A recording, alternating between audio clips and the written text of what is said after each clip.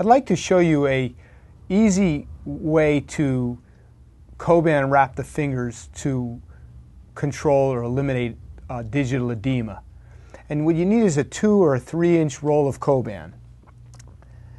Now what you can do is you can take about 2.5 to 3 inches of Coban, cut them into pieces like this, and what we do is we take each piece of Coban, we take one finger at a time, and what's nice about Coban, it sticks together. So we bring it around the finger, we cinch, and we get it sticks to itself.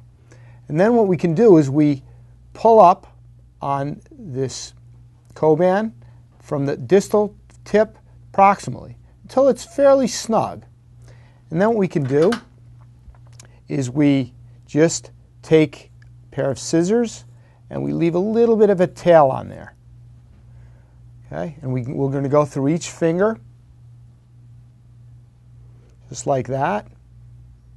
Simple to do. Again, rapid circumferentially around the finger.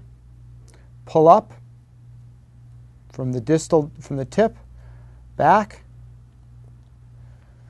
and just snip. Just leave a little tail on it. It tends to stick together very nicely. Do the ring finger. Just wrap. Again, she has a ring on. We would normally take that off. Stick together, cinch until it's nice and snug, and then clip.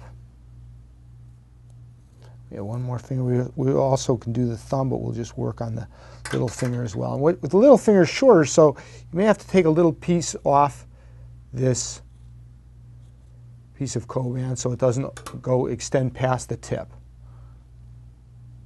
Wrap it. You can even leave a little of the tip exposed as well. Cinch up until it's nice and snug, and then clip, leaving that little tail. And some people might ask, would this cause a circulation problem? It tends to be very comfortable. It's never tight enough so that the patient experiences problem with circulation. And it's a wonderful way for a patient to move their fingers. It's not bulky, and it's just a very nice way to really control swelling. A patient can wear this 24 hours a day. If it gets wet, they can remove it and put more on. So it's just a nice way to control digital edema because we want to alleviate stiffness and swelling of the fingers whenever possible.